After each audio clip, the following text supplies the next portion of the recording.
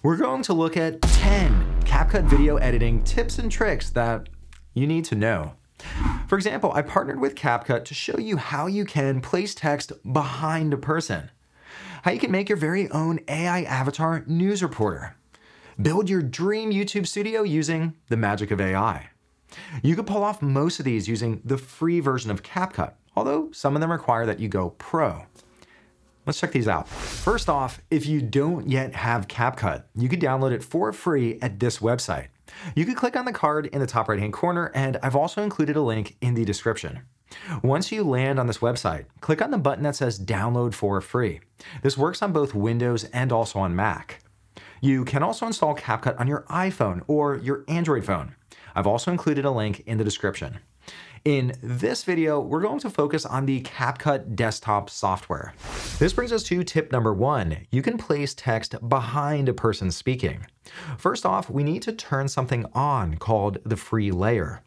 Over on the right-hand side under the project details, all the way down at the bottom, we can see that it's currently turned off.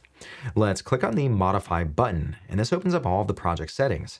Down at the very bottom, let's toggle the free layer on. This allows us to place text under a video clip on the timeline. When it's turned off, you can't do that. Over here, I'll click on the Save button. Next, in the media bin, take the video clip that you would like to place the text behind. I'll select this one and then drag it down to my timeline. This will serve as our base layer, or the background. Next, we need to place the text above this video clip. Right up on top, click on text and then pick out your favorite looking text. I like this yellow text. I think that looks fun. I'll click on that and then drag it down to the timeline. Next, I'll adjust the length so it's the same length as the talking head video underneath. Next, I'll select the text on my timeline, and right up here, I'll type in my text. I could click on these handles to adjust the size, and let's make that a little bit bigger so you'll be able to read the text behind me. Now, of course, the text is currently sitting on top of me. So next, let's go up to the top, back to the media bin, and here I have that talking head video again. Let's now drag and drop that onto track number 3 above the text. So now you should have one video file, the text, and another video file. Now this will serve as our foreground. So I want to cut out the subject from the background, and then we'll see the text underneath. So how do we do that? Well, first off, select this video clip. Then in the top right-hand corner, click into the video tab and then click on cutout. Here we have all sorts of different options that will remove the subject from the background. Down at the very bottom, we have something called auto cutout that uses AI to remove me from the background. And it's actually pretty impressive and works very well. I'll click on this box. And look at that, it's now removed me from the background. And you can now see the subscribed text that's underneath this layer. And down at the very bottom, we have the background layer. Now, of course, I could select this text, and in the top right-hand corner, you could apply different types of animations. For example, maybe I want the text to slide in. So there, you can have some fun with it. This brings us to tip number 2. You can make your very own AI avatar news reporter. And this one's a lot of fun. Now, first off, we need some type of news studio background. So in the left-hand corner, let's click into Media and then go down to the Library. And right up top, we have this search field. Let's type in news and then hit enter to see what comes back. And look at that, we have all sorts of different news studio options. I like this one. I think it looks really modern and also upgraded. I'll click on that and then drag it down onto my timeline. And here I could press play with my spacebar to preview what it looks like. And I think that looks really good. Next, we need to enter in the text that the AI avatar will say. So up on top, let's click on text, and it doesn't matter what text you choose here. We're going to delete it later on. So I'll just select the default. I'll press on it and then drag it down onto my timeline. And in here, you can now enter in some text. So I'll type in, the Kevin Cookie Company is now the most valuable company in the world by market cap. If you need assistance writing your text, you can hover over this icon and you get the AI writer. So you can use AI to write some text. It works fairly well. Now that I've entered in my text, I want an AI character or avatar to read this text. In the top right-hand corner, let's click on AI characters, and here you'll see a wide variety of different characters that you can use. Now, I think this one in the top right-hand corner, she looks like she would make a good news reporter. So I'll click on her, and then I'll click on Add. It's now generating the speech. And look at that, it's now inserted my AI avatar. Down on the timeline, I no longer have a need for this text. So I'll click on the text and then press the delete key on my keyboard and that removes it.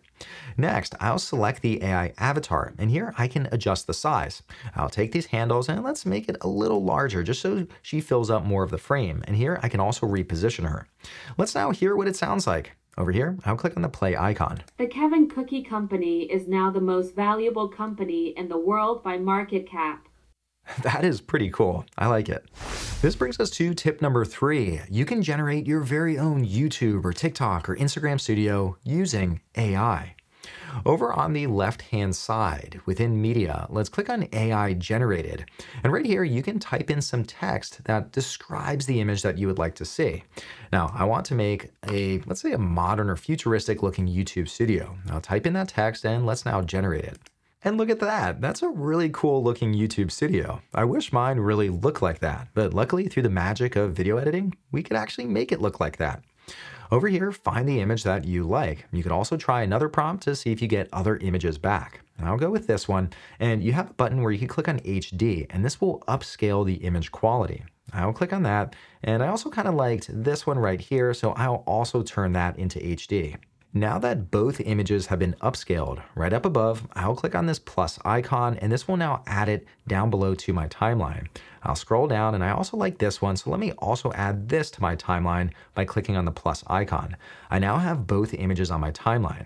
Now, I still want my video to be in 16:9 aspect ratio, so up above I'll click on this ratio button and here I'll select 16:9.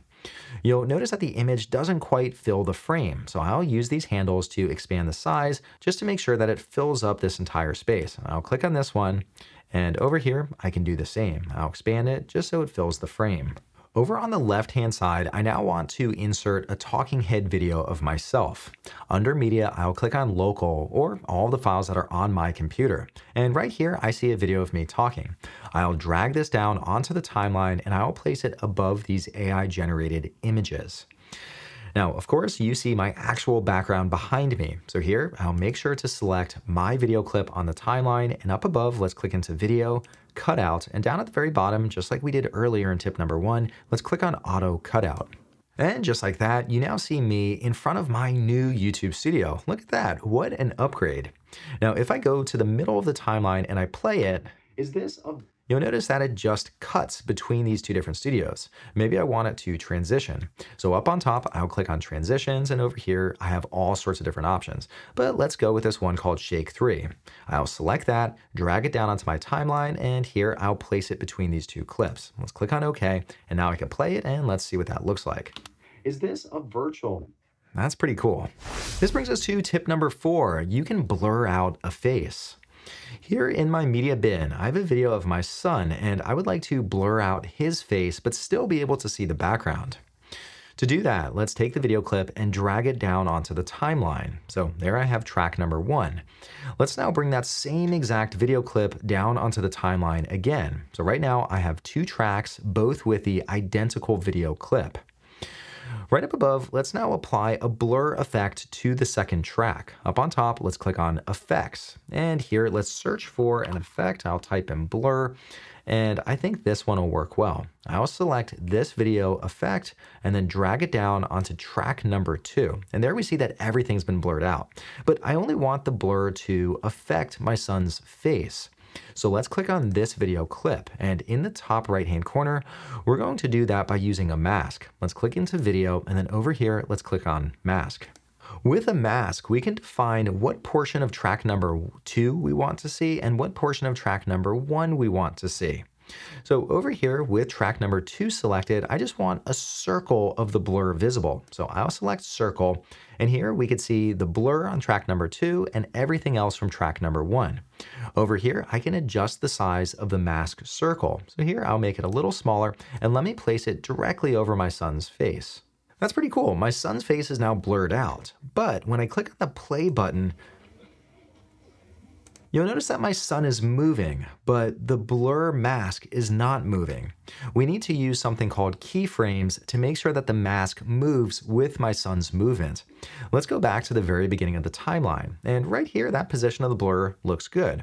So over here, I'll click on this icon, and that applies a keyframe. Basically, what that says is I want this position at this frame on my timeline. If I move forward a little bit, here we'll see that my son has moved a little bit. So let's now go up to the mask, and here I'll adjust it so now it sits over his face. And over here, you'll see that it automatically applied another keyframe. So we want the mask to be in this position at this point in time. Here, if I move forward, my son moves back a little bit. Let's adjust the position again, and there it applies another keyframe, or basically where that circle needs to be at this specific point. And if we go to the very end, here he hasn't moved too much, but let me adjust it just slightly, and there again it applies another keyframe. Now if we go back to the very beginning, you'll see that the mask moves with my son's movement.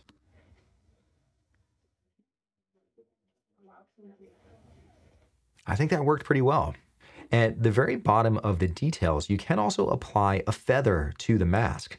So if you just want kind of a more gradual shift to that blurring, you can apply that. So I think that works really well.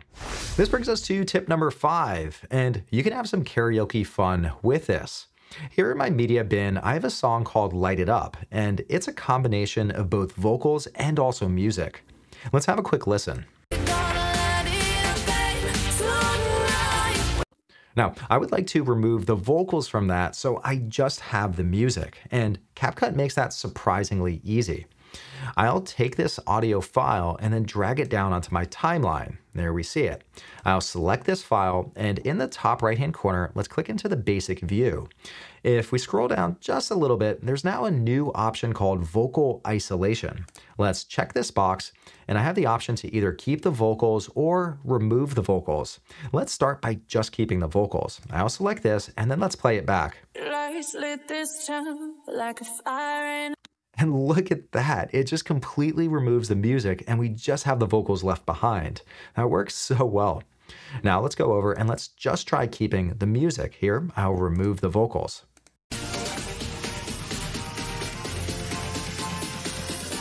That works so well, and you can now have a karaoke party. Just load in your favorite song, remove the vocals, and you're good to go. This brings us to tip number 6. You can use shortcut keys to edit so much faster. Here's some of my favorites. Right here, I have a clip in my media bin, but I would only like to insert a portion of it onto my timeline. I'll press the I key and that'll set the in point, and over here, right at about there, I'll press the O key to set the out point. Now I can drag this down onto my timeline and that'll insert only a portion of the clip. Right over here, I want to split this clip. I'll leave some of it at the beginning and move some of it to the end. Here, when I hover over, I see this yellow line. I'll press Control B right there, and that splits the clip at that point. I can now take this and move it to the end of my timeline. Right over here, I want to trim this video clip. I could press the Q key, and that'll remove everything to the left. And over here, I want to trim the end. I'll press the W key, and that'll trim everything over to the right. Now, here you see my timeline, but I would like it to take up the full space here. Now, of course, I could zoom in, or I could press Shift Z, and there I could see all of my different clips on the timeline, and it takes up the full space. Of course, there are also many other shortcut keys that you can use. Right up on top, click on Shortcut, and here you can see all of the shortcut keys. You can even click into any one of them, and you can set it to whatever key you prefer. This brings us to tip number 7. You can very quickly get feedback from others on your video project. In the top right-hand corner, let's click on the share icon. Over here, you can give your video a name. You can also specify a space where you'd like to save it, and you could also adjust all this other information. For now, I'll leave it set to the defaults, and let's click on export and share. Now that it's finished processing the video, I can now click on this button to copy the link, and I can now share it with others. Let me send it to someone. This now drops us on a page where we can preview the video and also leave feedback. Down below, I'll click on play. And Actually, I'm wondering why they're eating sugar cookies. I think chocolate chip cookies would work better. Down in the bottom right-hand corner, I can add a comment. Now type in my comment and then send it. And here you see that it attaches a timestamp to the comment. And if we look down below on the progress bar, you'll see that my comment is attached with this point in the video. Now, if I move forward a little bit right here, maybe I think we should zoom in on this boy as he's wiping the flour off of his hands. Over here, I can click on the annotation tool and let's draw an arrow and maybe a rectangle over him. And maybe I add a comment that says, let's zoom in here. Once I leave my comment here too, I could send that. Now, as we watch the video clip, here I'll click on play. You'll notice right at this point, if I click on this, you'll see the annotation overlaying the video. This is such an effective way to leave comments and feedback on videos. This brings us to tip number 8. You can set up what's called a brand kit. And this is especially helpful if you find yourself using the same media assets again and again across all of your different projects. Over on the left-hand side, you can click into an existing space, or you could also create a new one. I'll click into this existing space. You can add all sorts of different media to your brand kit. You could add videos, images, stickers, fonts, and if you go all the way down, you could even add colors that you end up using again and again in all of your videos. Right up on top, I want to add an image file. Now click on this. And right here, there's the logo for the Kevin Cookie Company. I'll select that one, and that's now adding it to my brand kit.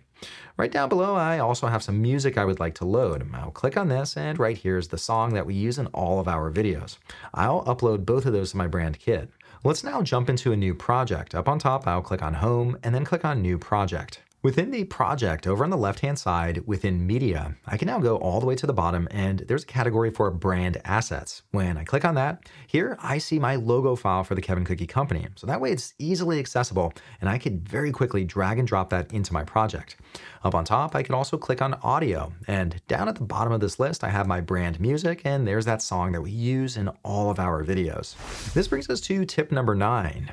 If you feel like CapCut gets a little bit slower as you're working on your video project, you can improve the performance by using something called proxy media. Within your project, over on the right-hand side in the project details, let's click on Modify. And right up on top, let's switch into the Performance tab. And right here, you'll see a toggle for something called Proxy. This is basically a lower resolution version of all of your different video clips. That way it makes it easier for your computer to work with those clips. However, once you go to render your project, it'll use the original video files, so you won't lose out on any quality. It just makes the editing experience faster. Toggle that on, and then down below, click on Save. This brings us to tip number 10. You can very quickly insert beautiful looking captions on your videos. Right here on my timeline, I have a short video that I pulled together for TikTok, but I think it would be a little bit more engaging if it also included captions. Right up on top, let's click on text, and over on the left-hand side, there's the option for auto captions. Right over here, you can choose the language of the audio track. Mine's in English, so I'll select English. And down below, let's click on Create. This has now inserted captions onto my timeline down below. And if I go to the beginning of the video clip, here I can see the captions overlaying the video. But these captions look pretty basic. With the text selected, up on top, I'll click into text and then templates. I can apply any one of these templates to my captions. For example, let me try this one right here. This is one of the pro captions, but there are also some free options as well. I'll click on this, and currently it looks a little small. So let me actually blow this up a little bit. Let's drag this out. And over here, I could also pull it in just to make sure that it fits within the width of this video. So let's say right at about here. I think this looks good. Let's now go to the beginning and play it back to see how this looks. That looks pretty nice. I like that. All right, well, let me know which one was your favorite tip. To watch more videos like this one, please consider subscribing, and I'll see you in the next video.